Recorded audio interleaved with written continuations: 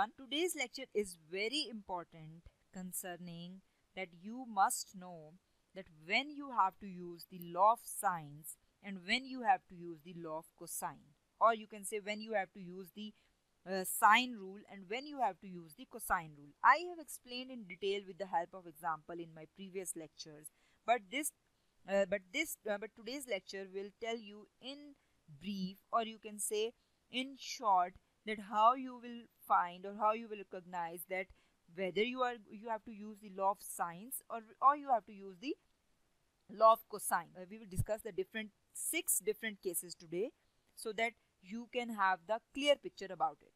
So I have drawn 6 triangles here. These all triangles are same, and all of these triangles are oblique triangles, the triangles that are not right triangle.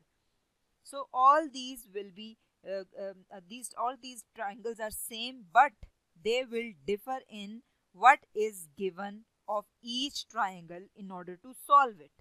So whenever you have to solve the triangle, or whenever you have to find the side or angle of a triangle, the first thing that you have to see is what is given. So we'll start with the triangle number 1. This triangle is angle, angle, side. Now AAS. A is for angle, and S is for side.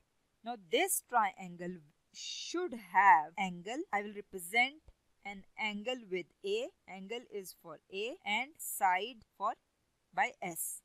So angle is this A, then again angle and this side. Now what does it mean?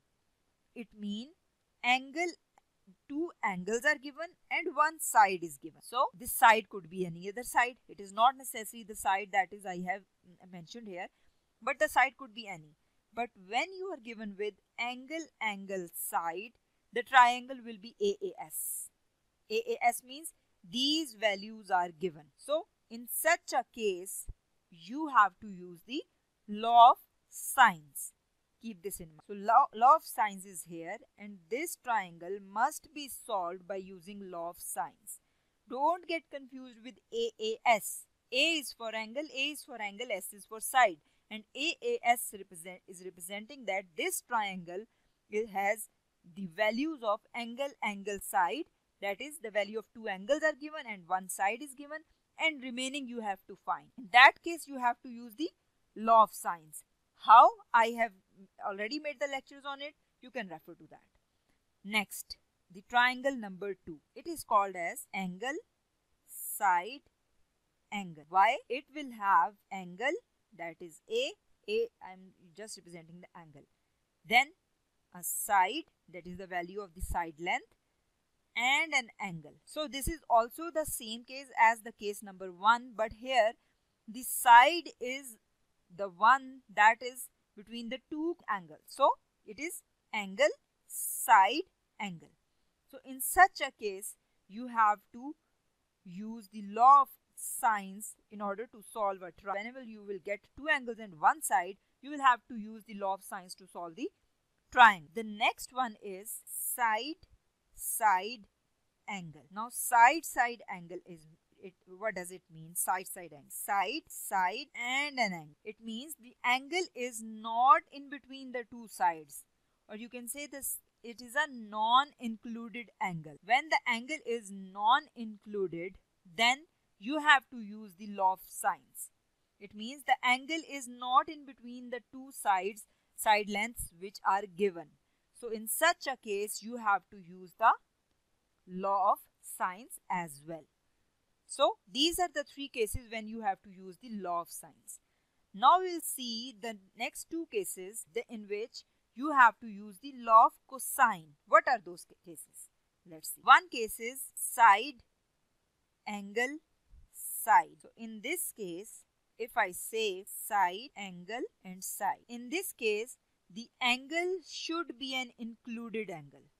The angle that is between the two sides. So whenever you have an included angle, if I write here as well, that is an angle between the two sides, then you have to use the law of cosine. So I'll write here law of cosine. How to use it I have already explained in my previous lectures. You can also refer to them. So law of cosines will be used in such a case. So the arrow will be like this. Next is side, side, side. It means what is given is side, side and a side. No angle is given. You have to find the rest of the three angles. So in such a case, you have to use the law of cosines to find the remaining three angles. This is also the case when you have to use the law of cosines. The last case is angle, angle, angle. It means that you are given with this angle and this angle, and no side is given.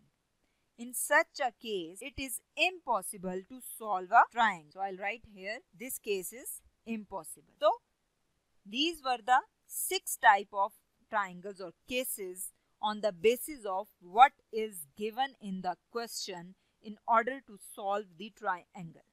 So the law of sines is A over sine A is equals to B over sine B is equals to C over sines, and the law of cosines is A square is equals to B square plus C square minus 2BC cos of A. B square is equals to A square plus C square minus 2AC cos of B, and C square is equals to A square plus B square minus 2AB cos of C. So these are the 3 different forms of the law of cosines that you can use. So all these, both of these rules will be used for the oblique triangle or the triangle that are not right triangle.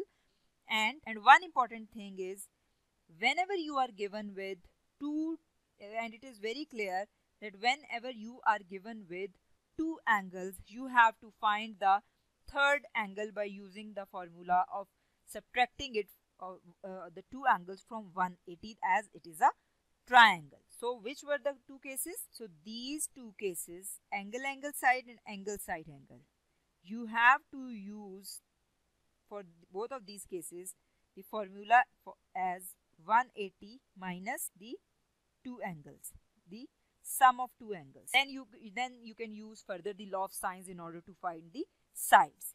So that's all from today's lecture. Hope so it will help you to understand when to use the law of sines and when to use the law of cosines. Thank you.